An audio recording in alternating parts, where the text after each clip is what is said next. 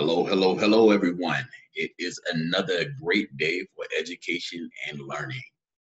And today we will be going over the golden glass, doing a Q-cup analysis of the golden glass, that is. But first, we're going to start with our life and lit topic of the day. And I'm going to share my screen with you real quick.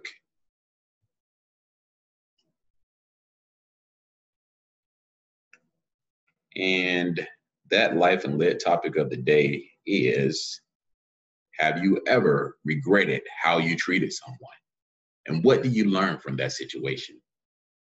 And we're gonna listen to a quick little video to give you a little prompt as to someone who regretted something. And while we're watching the video, I want you to think about things, maybe even take some notes, because you're gonna be answering your life and lit question of the day using the racist method that we went over before in class. Restate the question, that's the R. A, answer the questions. C, cite evidence. And E, explain your answer using personal experiences or prior knowledge. And I have it all set up for you right below the question of the day. And restating the question, I regretted when blank. From my situation, I learned blank. You fill in the blanks. In the excerpt video, the author said, what did the author say? What did you notice that the author said? And from your personal experience, I understand or infer the author meant blank. What did you think he meant by what he said, the thing that you noticed that he said? And for example, when then you're going to go into explaining why you think the author meant what they said. And that's all you'll have to do for that portion of the day's lesson. Then we'll move into our story, Golden Glass. So I'm going to go ahead and pull up the video for you to watch here.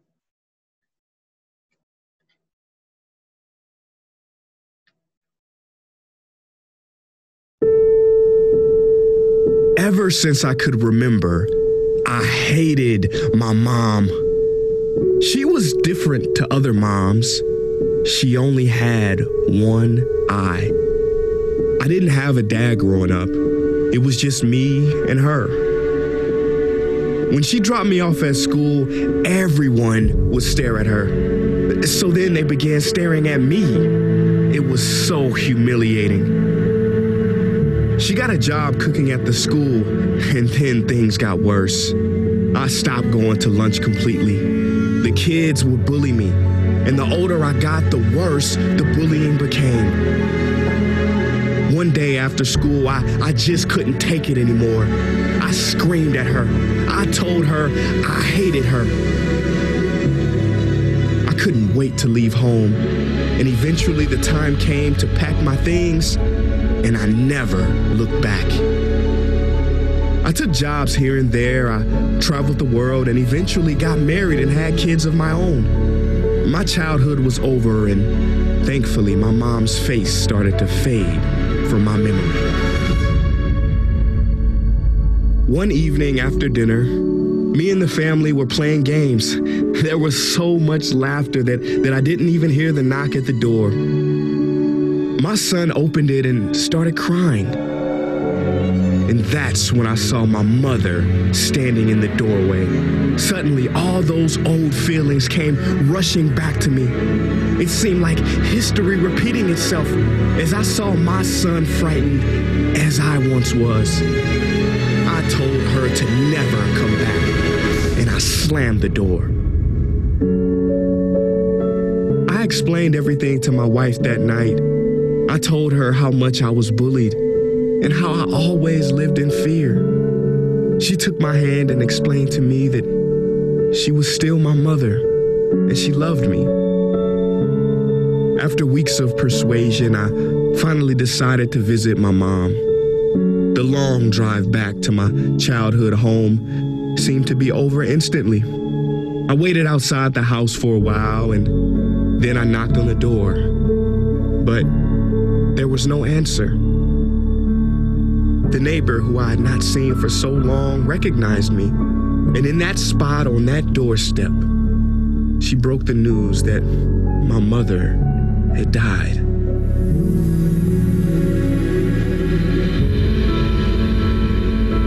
She let me inside with a spare key, and I sat in my mom's chair. It was the loudest silence I had ever heard. I spotted a handwritten letter with my name on it, and inside it read, "My dearest son, not a moment passes when I don't think of you. I'm sorry I scared your children that night. I just knew it would have been the last time I could see you. When you were very little, you were in a terrible accident and lost your eye. As a mother, I couldn't stand watching you having to grow up with one eye. So I gave you mine. I was so proud of my son who was seeing a whole new world for me in my place with that eye. I never meant to bring you anything other than all the love in my heart. I will always love you and will always be with you. Love, Mom."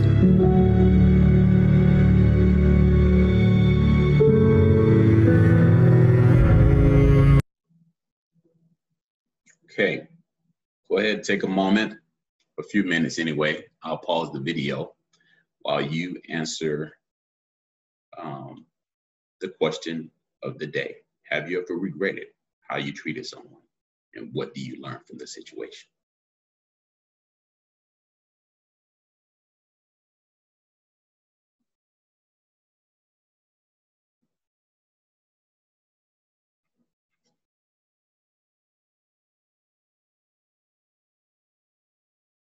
All righty, welcome back.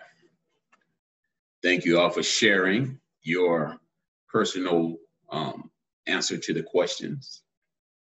And now we're going to go ahead and get into golden glass. Give you a little bit of background information about golden glass.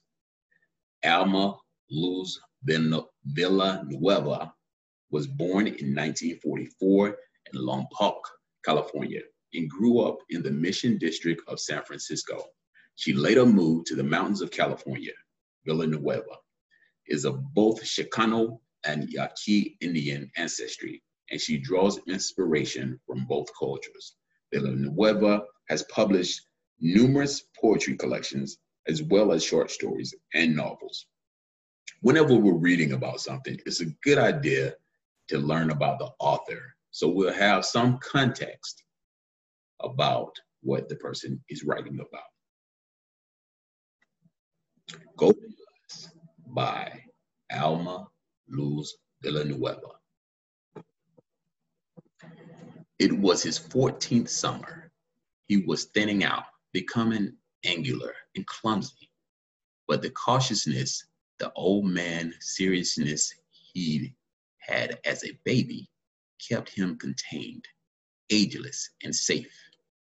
His humor, always dry and to the bone since a small child, let you know he was watching everything.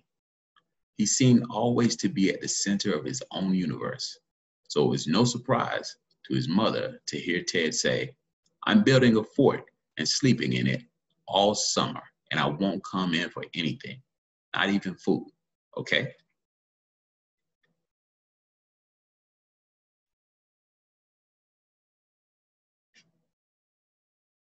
This had been their solid communion, the steady presence of love that flowed regularly, daily food, the presence of his mother preparing it, his great appetite and obvious enjoyment of it, his nose smelling everything, seeing his mother more vividly than with his eyes. He watched her now for signs of offense, alarm, and only saw interest. "Where will you put the fort?" Vita asked. She trusted him to build well and not ruin things, but of course, she had to know where. She looked at his dark, contained face, and her eyes turned in and saw him when he was small. when curly golden hair, when he wrapped his arms around her neck, their quiet times, undemanding. He could be let down, and a small toy could delight him for hours. She thought of the year he began kissing her elbow in passing, the way he preferred. Vita would touch his hair, his forehead, his shoulders, the body breathing out as the touch, his stillness. Then the explosion at the door told her he needed her touch still. I'll build it by the redwoods and the cypress trees, okay? Make sure you keep your nails together and don't dig into the trees. I'll be checking. If the trees get damaged, it'll have to come down. Jason already said he'd bring my food and stuff. Where do you plan to shower and go to the bathroom? Vita wondered. With the house when it's hot, and I'll dig holes behind the barn. Ted said so quietly as he seemed unspoken. He knew how to slither under her, smoothly like silk. Sounds interesting, but it better stay clean. This place isn't that big.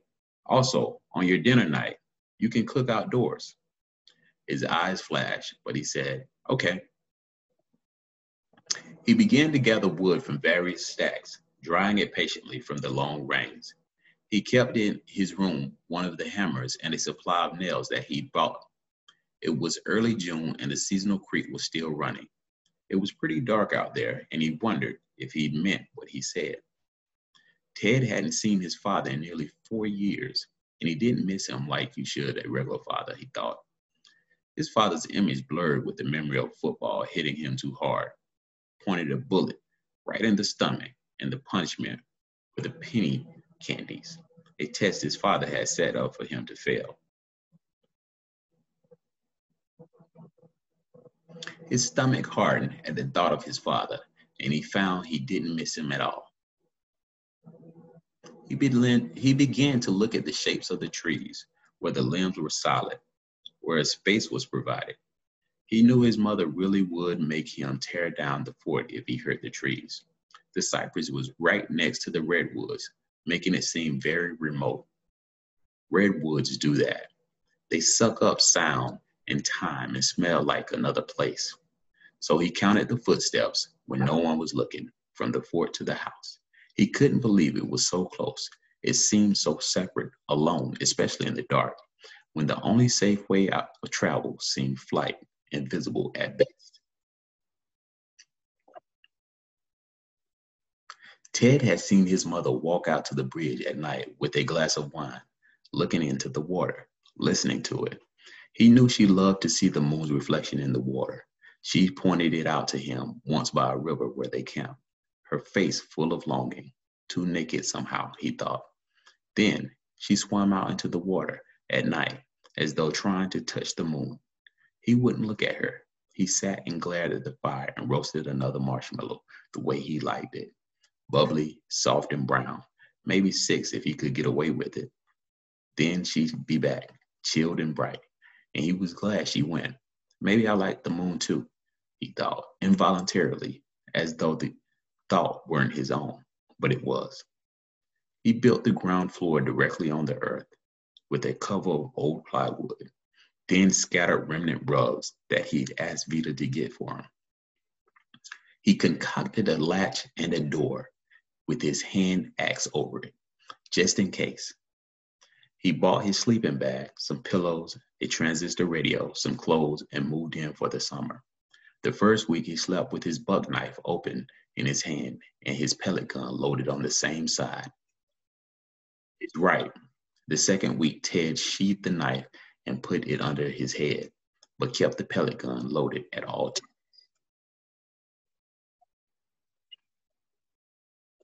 He missed no one in the house but the dog, so he brought him into the cramped little space, enduring dog breath and farts because he missed someone.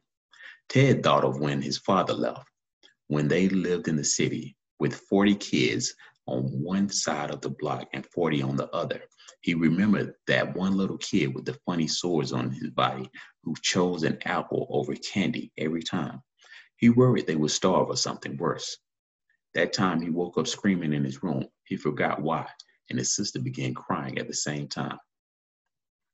"Someone's in here," as though they were having the same terrible dream. Vita ran in with a chair in one hand and a kitchen knife in the other, which frightened them even more. But then their mother realized it was only their hysteria. She became angry and left. Later, they all laughed about this till they cried, including Vita, and things felt safer. He began to build the top floor now, but he had to prune some limbs out of the way. Well, that was okay as long as he was careful. So he stacked them to one side for kindling and began to brace things in place. It felt weird going up into the tree, not as safe as his small, contained place on the ground. He began to build it, thinking of light. He could bring his comic books, new ones, sit up straight, and eat snacks in the daytime. He would put in a side window facing the house to watch them, if he wanted, and a tunnel from the bottom floor to the top. Also, a ladder he found and repaired. He could pull it up and place it on hooks out of reach. A hatch at the top of the ceiling for leaving or entering, tied down inside with a rope. He began to sleep up here without the dog, with the tunnel closed off. Vita noticed Ted had become cheerful and would stand next to her left side, talking sometimes. But she realized she mustn't face him, or he'd become silent and wander away. So she stood, listening in the same even breath and heartbeat she kept when she spotted the wild pheasants with their long, lush tails trailing the grape arbor, picking delicately, greedily at the unpicked grapes in the early autumn light. So sharp, so perfect, so rare to see a wild thing at peace. She knew he ate well. His brother brought out a half a gallon of milk that never came back, waiting to be asked to join him, but never daring to ask. His sister made him an extra piece of ham for his 4 eggs. Most always he ate cold cereal and fruit or got a hot chocolate on the way to summer school. They treated Ted somewhat like a stranger, because he was. Ted was taking a makeup course in one in a stained glass. There he talked and acted relaxed, like a boy. No one expected any more or less. The colors of the stained glass were deep and beautiful and special. You couldn't waste this glass. The sides were sharp. The cuts were slow and meticulous, with a steady pressure. The design's plan had to be absolutely followed, or the beautiful glass would go to waste, and he'd curse himself. It was late August, and Ted hadn't gone inside the house once. He liked walking up, hearing nothing but birds, not his mother's voice or his sister's or his brother's. He could tell the various bird calls and liked the soft brown quail called the best. He imagined their taste and wondered if their flesh was as soft as their song. Quail would have been okay to kill as long as he ate it, his mother said. Instead, he killed jays because they irritated him so much with their shrill cries. Besides, a neighbor paid Ted per bird because he didn't want them in his garden. But that was last summer, and he didn't do that anymore. And the quail were proud and plump and swift, and Ted was glad. The stained glass was finished, and he decided to place it in his fort facing the backfields. In fact, it looked like the backfields, trees in the sun and the dark sky. During the day, the glass sun shimmered a beautiful yellow. The blue, a much better color than the sky outside, deeper, like night. He was so used to sleeping outside now, he didn't wake up during the night, just like in the house.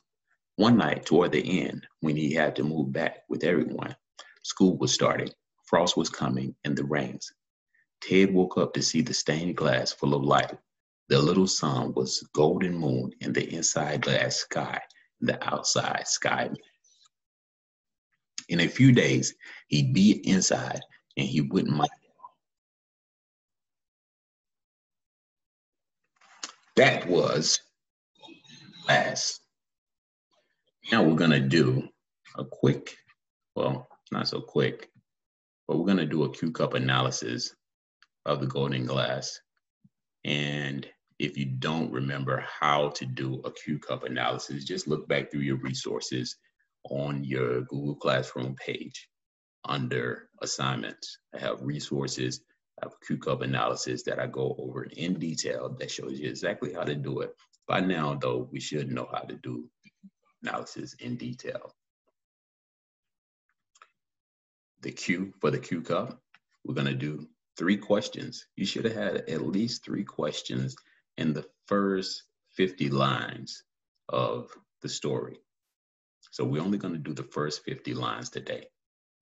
So we have them labeled in the story 1 through 50. So you're going to have 3 questions. What 3 questions did you have in those first 50 lines? Then you're going to go to C. Going to write unknown words and define them. What 3 words you did not know in those first 50 lines? You're going to define them right here. Write them down and define them. You underline or write the main message. You're going to be writing the main message of the topic of the paragraph. What was it all about? Just write down a quick little line about what was that paragraph about in those first 50 lines. Paraphrase. Paraphrase each paragraph.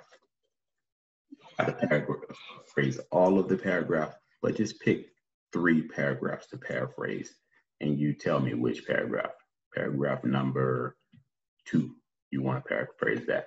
Or paragraph number 4, you're paraphrasing that. As long as it's within the first 50 lines. And a paraphrase is 2 to 3 sentences of what the paragraph was about in your own words. Summary. We're going to write a quick summary about what you learned today. All you got to do is fill in the blanks at the bottom here. From today's reading, I learned the concept of, can you tell me what concept did you learn? If you don't know what a concept is, you need to look it up. Look up the definition of concept, you do a Google search, then you apply that to your the story, the reading. I also learned what the words, you type in the words that you learned, what they meant, what these words mean. Whatever words it was that you didn't know before you read today, you write that word in there. In addition, the ideas about blank, the author revealed in paragraph, what idea stood out to you? You put that right there. In what paragraph did you find that idea? And what did it make you think about? It made me think about my own personal experience when what happened? What happened in your life that made you think about what they wrote in that paragraph? And that'll be it for today. If you have any questions, as always, feel free to drop them in the chat or send me an email. Until next time, I'll see you later.